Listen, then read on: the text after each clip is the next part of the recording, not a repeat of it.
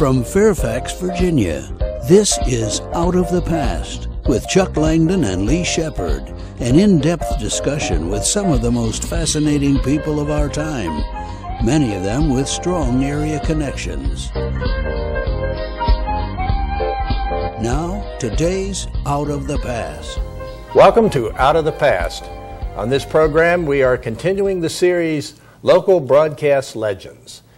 Before he retired in 1997, our guest worked for WMAL for 50 years, and 32 years of that was on the Harden and Weaver show. Let's meet Frank Harden. Frank? Thank you very much for inviting me. Let's go back to the beginning. Where did you come from? Well, I was born in Macon, Georgia. I was brought up in Savannah, Georgia. And from a poor and poverty-stricken family. I can remember those days. It was during the Depression. I was born when Warren G. Harding was president in 1922. That makes me an oldie, doesn't it? So when and how did you get into broadcasting, Frank? Well, I got out of the Army in 1944, a medical discharge, about 6 days before D-Day in 1944. And I knew that my $300 mustering out pay wasn't going to last that long. And I'm sure that my father would have gotten tired of my asking for sustenance. And so I decided to get into broadcasting. Taking my father's advice, he said, "Remember, son, no heavy lifting." And so I noticed that the radio announcer always sat down, and that appealed to me. So I went down to WSAV in Savannah, Georgia. There were only 2 stations there at the time. There must be a dozen now. But anyway, went to WSAV. The manager of the station was a man by the name of Harden Daniel. And he said, "And you would like a job?" I said, "Yes, as an announcer." He said, "Have you had any experience as an announcer?" I said, "No." He said, "Well, let me give you an audition." So he gives me a couple of pieces of paper, and I went in, started reading, and he came rushing in. He said, "You sure you've never done?" "No, never." He said, "When can you start?" I said, "This afternoon if you want me to." So that's how I started in radio. And where did you go then? After almost a year in Savannah, I wound up in Atlanta, Georgia, at WGST, which is a CBS station. Had a very good time there. And then for some reason or the other, and I can't exactly put my finger on it, it probably was wifely pressure, but we decided that Denver, Colorado was a beautiful place. We'll go out there. So I did get a job at KLZ in Denver. Stayed there for about a year, and then came to Washington. What type of music or format did you have? At KLZ? KLZ. It was a CBS station. We just made station breaks, and they had some mountain-type music, live shows, and agricultural shows and things like that. But I was just a staff announcer. So then the move to Washington. Then the move to Washington. One day, when I was in Atlanta, I had a very good friend who was a fellow announcer, and I heard him on the air. He was on ABC. He was introducing a guy by the name of Balkage talking. So I said, "I think I'll call Charlie and see if..." So I got in touch with Charlie. He says, "You know, I was just thinking about you the other day." He says, "We're having auditions for an announcer here at WMAL. ABC." So he said, "Send us a recording." So I said, "Okay." They didn't have tape in those days, big acetate recording. I went to another station and made the record. I still have never heard that record. But so the program director called me a couple of days later and said, "When can you come?" I said, "I'll be there on Christmas Eve." So on Christmas Eve, 1947, I started at WMAL. As an announcer? As an announcer. That was on ABC, and in those days, the staff announcer, of which there were 9 of us, simply made station breaks, introduced news, and that kind of thing. And you were the voiceover for, or on the Lone Ranger? And yes, the Lone Ranger was on ABC. The Lone Ranger originated in Detroit. In the northern part of the country, it was sponsored by General Mills. In the southern part of the country, everything south of Washington, It was sponsored by American Bakeries, Merita Bread, out of Atlanta.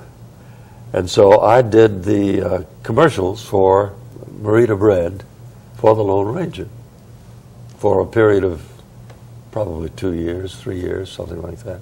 And then there was the Edward P. Morgan Show. That started out with John W. Vandercook.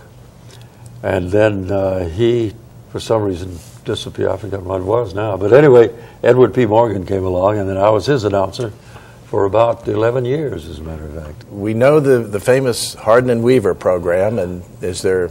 That started in 1960. What happened was that Weaver was a staff announcer at the same time that I was a staff announcer.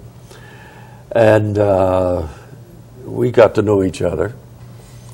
And quite frankly, I don't want to say stole material, but we borrowed material from the Breakfast Club, Ransom Sermon, and the, what do you call it, Club Matinee, a program out of San Francisco, Jack Kirkwood and Mirth and Madness, and those things. We said we could do a program like that. We always joked between each other.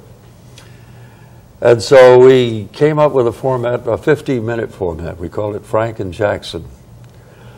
And a man by the name of Ray Diaz was program director of ABC Radio, and we approached him with it, and he said, sure. So at 11:15 at night, we did a program on ABC called Frank and Jackson. More people heard it in Albuquerque than heard it here. But anyway, that's how we got started on that. We did that for about a year, and then the morning program became available on WMAL. And the manager came in and said, how would you all like to audition? He had several people who were auditioning for the program, and he chose us. And you had been announcing, so this was your first time to actually be doing something other than just announcing for programs. Oh, I did a couple of 15-minute record programs and things like that, so I don't even recall what we call them. Mr. Music, we call one of them. How did this magic, Harden and Weaver, you had that 15-minute program to kind of get a sense of each other. Yeah. And then the WMAL asked you to take over that morning slot. The morning block. Jimmy Gibbons had left, and Bill Malone was in the process of leaving. And so they were getting someone to fill in to do it. And so we auditioned, and they decided on us. And the format that we arrived at, in those days, the focus was on entertainment. Nowadays, it's on topical and people yelling at each other and controversy. I think the most controversial thing we ever said was good morning. But anyway, the focus was on entertainment. So we played music. We never had a rehearsal that I know of, that I can remember. So we just sat down and did the program. All that was just ad-libbing between the two? All was ad-libbing. And Jackson was a consummate actor. He was brilliant. He was the voice of Smokey the Bear. I don't know if you know that or not, but he was the voice of Smokey. And so when we were doing the program, he would do not impersonations, but voice characterizations. In other words, a stereotypical characterization of whoever. We had a senator. The senator was, he was kind of the amalgam of everything that was unlikely in a public servant, you know. And had a woman. He was straight. Had a woman. Yeah. Then we had a psychiatrist, a music director, all kinds of people like that that he could characterize. And I'll never forget. In radio, you know, it involves the imagination of the listener as much as it does that of the performer. And so we had this lady's voice on there, which Jackson did. And when we would make personal appearances, someone would come up and say, "Oh, by the way, did you bring Bertha or Martha or something?" They even had names for her. Yeah. Or called her a fat lady. We never said she was fat or skinny or tall or short. But as I say, the imagination of the listener worked in there. And the senator, of course, was attended more cocktail parties than he did quorum calls. And our psychiatrist was very funny. I'll never forget one time he said, "Now I don't want to go into something too technical, or I should try to put it in lay language, which I can't do. It's very involved. But that person is nutty as a fruitcake." Yeah. Frank, how did you bait Jackson into performing these characters? Well, many times the character wasn't even established. He would invent it upon my baiting. I'll never forget one time we had a sponsor, Rockmont Chevrolet. And so when we did the commercial, I invented a character. I said, "As Rocky Rockmont always says," and Jackson picked it up.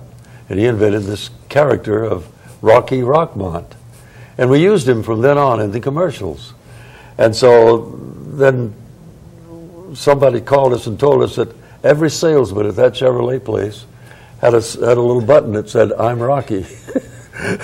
But anyway, it wasn't hard to bait him. Now, the only impersonation that he did was Lawrence Welk, and he did it perfectly. And one time, I'll never forget, on his way to the airport, Lawrence Welk had been in town, and he decided to call Harden and Weaver. So he called us on the phone. And Jackson went into the Lawrence Welk impersonation. And here the two of them were talking to me, and I couldn't decide who's putting who on, you know. It was funny. It was very, very funny. And that reminds me, you had some personalities come on that program and visit you, didn't you, that pretty regularly? Oh, yes. Do you remember a stage production called A Tuna Christmas? Yes. Played down at the water? Well, those two guys would come on every time they came to town. And they were very, very funny, very good. And then there were others, anybody who came in town. A good friend of ours was an ex-congressman who listened to the program all the time, Elliot Hagan from Georgia. Every year in February, they have Founders Day in Savannah, Georgia. That was the first settlement in Georgia. And he invited us down for the big celebration on Founders Day. And the governor of Georgia at that time was Jimmy Carter. When the parade started, he got out of the chariot, horse-drawn, and started walking. So the inauguration that he had, where he got out of the car and started walking, was not the first time that he did that. Yeah. And then you did many remotes, didn't you? Yes, we did programs from as far away as Montreal, Canada, from Dublin, Ireland, from London. I think one of the highlights of my radio career, in 1939, I had fallen deeply in love with Ingrid Bergman. I saw Casablanca. I'd go every afternoon after school to see it. And so she granted us an interview. She was appearing at the Haymarket Theatre in London. And we had a 15-minute interview scheduled.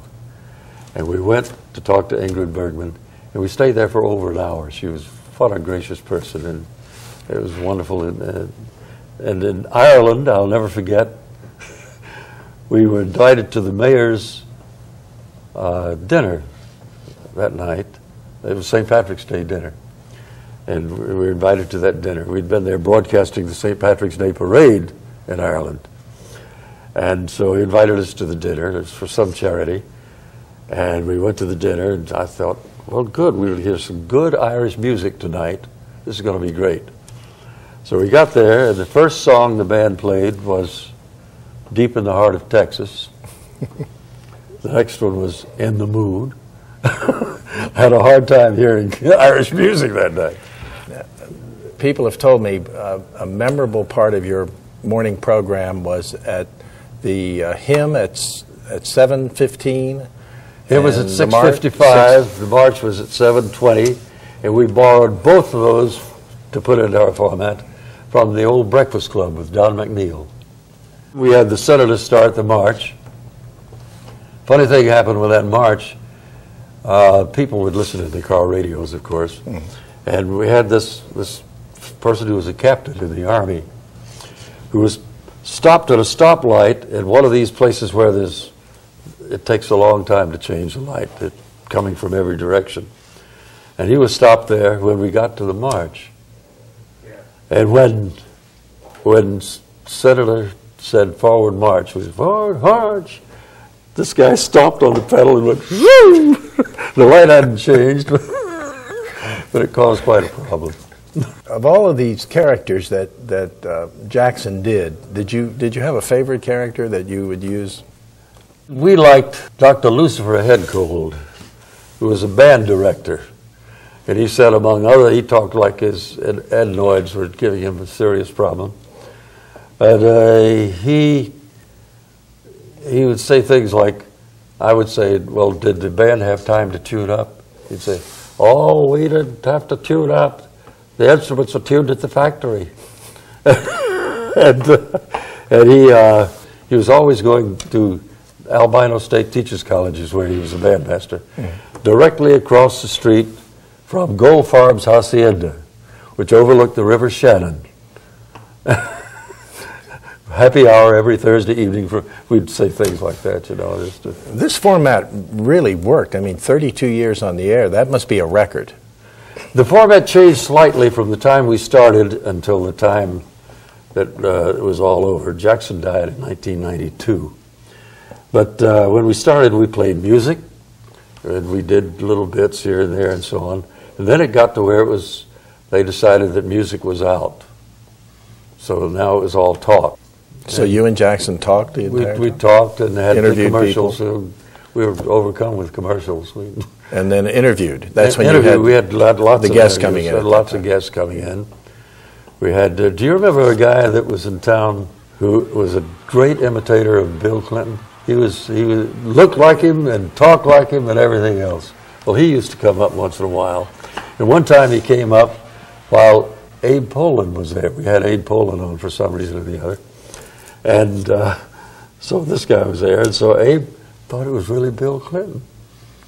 And he says, I understand my wife is coming over to the White House to do so and so and so and so. He thought it was actually Bill Clinton. I had to get him aside, say that's not Bill Clinton. Let's talk about your television career. You did do some TV. The first time I did TV, someone advised me that I had the perfect face for radio. So it didn't last. Yes, I did. When television first came to Washington, there was WTTG, which was owned by Dumont, WMAL-TV, which was owned by the Evening Star, and there was WRC-TV, which was owned by NBC. There was WOIC, which later became WTOP, which later became WUSA. But WOIC was owned by Bamberger Broadcasting out of New Jersey. And so those four stations were here, and they had live programs, a lot of live programs. Pick Tipple was on Channel 9, and Gene Archer and a group of musicians were on Channel 4, and Channel 7 had Jimmy Dean and the Texas Wildcats, I think you called them. So there was a lot of live programs. So do you remember the Friday Night Fights sponsored by Gillette? Well, whenever they came to town, they had a quartet, a barbershop quartet that sang, but the quartet didn't travel with them. I was the bass in that quartet on ABC Fights. And on Wednesday night, they had, Channel 7 had wrestling from Turner's Arena. And the MC at Turner's Arena was a guy by the name of Jimmy Lake, who had a saloon down on 9th Street. And he was quite a character, Jimmy Lake was. But Turner's Arena, and there was Uline Arena, which had certain, I'm going back in the day to Washington. When I came to Washington, there were streetcars. Nowadays there are buses, but there were streetcars, and the streetcar would come down Wisconsin Avenue to Georgetown, and then they would have to stop over a pit where they changed from overhead trolleys to third rail. It was very interesting. They also had a streetcar that went out to Glen Echo. There was an open-air streetcar. It was very interesting. And Glen Echo was there, was running as an amusement park. Tell us about your book. We wrote a book one time. Well, actually, we furnished the material for the book, and a news guy by the name of Ed Meyer put it together. But anyway, it sold very well. It was published by William Morrow. We were doing a book tour, going about from place to place around the area. And we were out at Tyson's Corner. There was a line of people with books ready for us to autograph. We were sitting there autograph. And this little old lady came up to the head of the line and looked over and says, "What's going on?" And I said, "Well, we've written a book and we were signing it for people." And she says, "What's the book about?" And Jackson, being the funny guy that he was, says, "Well, the book is just full of sex and crime and violence."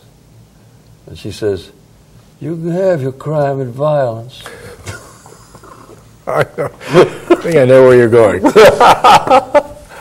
That would be typical of you guys on the air, too. Right. You did a lot of good charity work, and I know about some of that, but you just mentioned some of the things that you... Well, the Children's Hospital, we did a golf tournament. The way the golf tournament started was, when the old Washington Senators were in town, one night a year they would have Children's Hospital night, and people would make donations and they would put part of the gate to Children's Hospital. Well, when the Senators left, that left this one event vacant.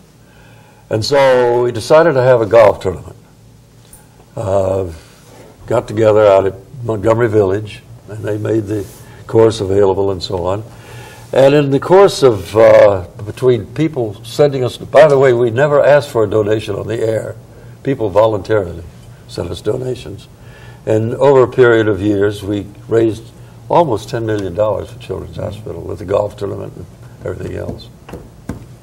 And then, together with one of the real estate firms, we had a 5-mile walk and things like that. But 50 years in broadcasting must be a record, isn't it?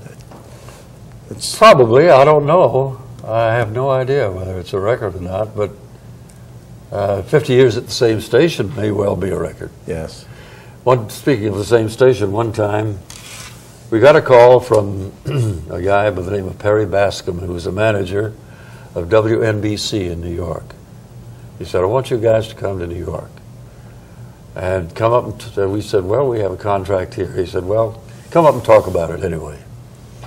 So we told the manager of the station here, Andy Ockershausen, that we were going up to talk to him about it. He said, "Sure, go ahead." So we went up to the 65th floor of the RCA building and had lunch, and he'd outlined what all he wanted us to do. And we said, "Well, thank you very much. We'll get back to you." We went downstairs, got in a cab to go back to LaGuardia. And I looked at Jackson, and he looked at me, and both of us like that. And that was the end of the conversation on going to New York. And do you know who got the job? Imus. Imus. Well, Washingtonians are pleased that you turned that down and stayed in Washington, I'm sure. Thank you. A long career in Washington and one of the local legends. It's been a pleasure talking with you. There's so many other things to have delved into that we just didn't have time. All right, okay. But thank you so much for joining us on Out of the Past. Thank you. And please join us again on the next program. We're going to have some more of these continuing local legends of broadcasting. I'm Chuck Langdon. Thanks for joining us. Here for a groovy day to pass the time away and catch the world as it goes by. WMAL. And it's Harden and Weaver here on WMAL AM and FM, the Evening Star Broadcasting Company in Washington. A nice note from Mrs. Becker here, and she says that she just had to write to us and tell us that there are some honest people left in the world. She was at the post office and left her wallet there at the post office. It had money in it and everything. Mm-hmm. And she thought, well, that's that, you know, like somebody's going to pick it up and that's it. She went back to the post office, and sure enough, some honest man had picked up the wallet, turned it into the post office, and got everything back, the money and the whole schmear. So tremendous. I was amused by the classified advertisement that was inserted in the paper not too long ago. Someone called it to our attention and said, said, lost a wallet containing personal papers, passport, all kinds of things. Pictures of wife and children. And $300. That finder can keep the personal papers, but the $300 I have a sentimental attachment to. Keep the picture of my wife and kids and all my papers. And we want to thank Margaret Caudill for sending the cup of coffee down to the station. It's the only one we got. John Brown makes coffee here, but he has a special recipe. Yes. And sometimes, you can't take too much of it. Well, John Brown has the only leaded coffee. You can't burn it because it's against the fallout regulations. And the way we tell when it's ready to serve, we put a horseshoe in it. Uh-huh. And if it floats, it's not quite ready. No. When it begins to dissolve, then we know it's ready to... It's getting pretty ripe. You'll notice the birds dying as they fly over our building. That's another way to tell that the coffee's ready. It's not often you can spend a nickel and get a nickel back. No. But you can when you pay the deposit on the returnable bottle of Coca-Cola. Pay a nickel, get a nickel back. Coke is still available in 3 popular sizes, 16-ounce, 12-ounce, and 6.5-ounce size. Wouldn't you rather borrow Coke bottles than to buy them? Well, I know I would, that's for sure. This way the container costs you nothing. I don't want to have a bunch of Coke bottles hanging around, and I can't give them up because I own them. Mm-hmm. No. You'd lose money on your capital investment, wouldn't you? That's right, and it's hard to write up on your income tax. I tried that one time. I had 5,000 Coke bottles, and I tried to deduct them.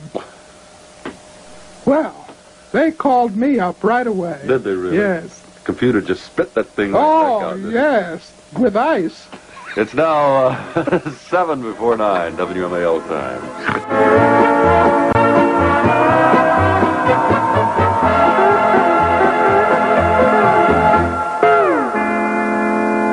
I sure like that kind of playing. Oh, stay tuned for Paul Harvey News. Does your model department need a conversation piece? Yes. A continental telephone, Yes. a psychiatrist's couch, or a temple rubbing, temple rubbing? What's that? An English silver tea set, some Chinese porcelain. Well, you shop at Goodwill's Flea Market at 1218 New Hampshire Avenue Northwest. That's right on the edge of Georgetown. We'll tell you more about Goodwill and the good work they do from time to time in I aiding went the over there handicapped. and got a flea circus. Did you really? Yeah, I'm opening today. Harden and Weaver here on WMAL AM and FM, the Evening Star Broadcasting Company in Washington. It's 9 o'clock.